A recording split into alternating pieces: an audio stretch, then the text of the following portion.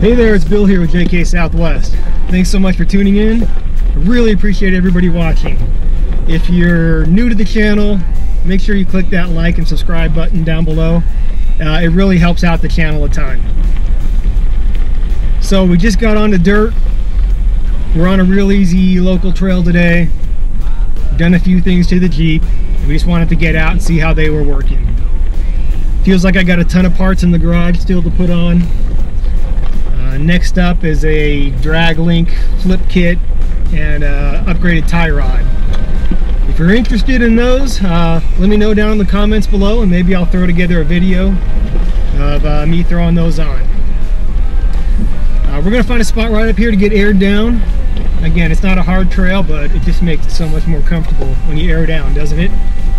So I'll check back in with you in a minute.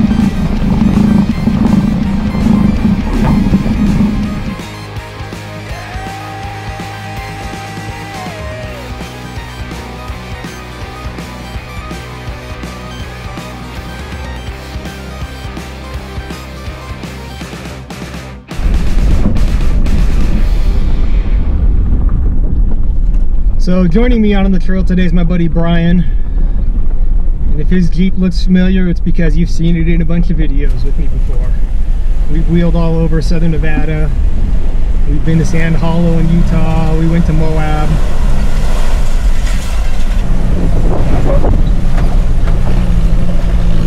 And I know you guys have seen his Jeep because I've had a lot of folks ask for some more details about it. Brian's actually selling his Jeep here pretty quick. We've got another trip to Sedona planned, and just after that he's going to put his Jeep up for sale. Probably look at getting something newer. Maybe he's going to get one of those diesel JLs. Maybe one of the JT pickups. We'll see what he ends up getting. But his Jeep's for sale, so if you have any questions about it, shoot me a comment down below and I'll get you some more information. I think it's a 2000 TJ. It's got the straight 6, the 5-speed. That's what everybody's looking for, right? Thing's super clean. He's got like a 4-inch lift, 35-inch tires, locker up front, so it's set up pretty good right now. But even better, man, if you got a project planned or you want a project, like I said, the body's super clean, the inside's clean. You can throw a stretch kit on it, throw a long arm kit, go to town with that thing.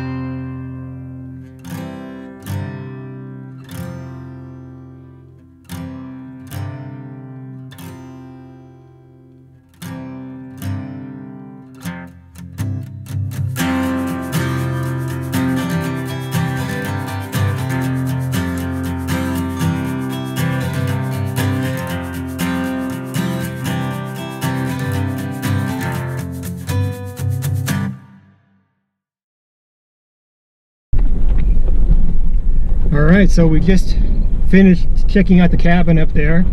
It's pretty cool. I can't imagine hauling all the supplies up there to build that thing though.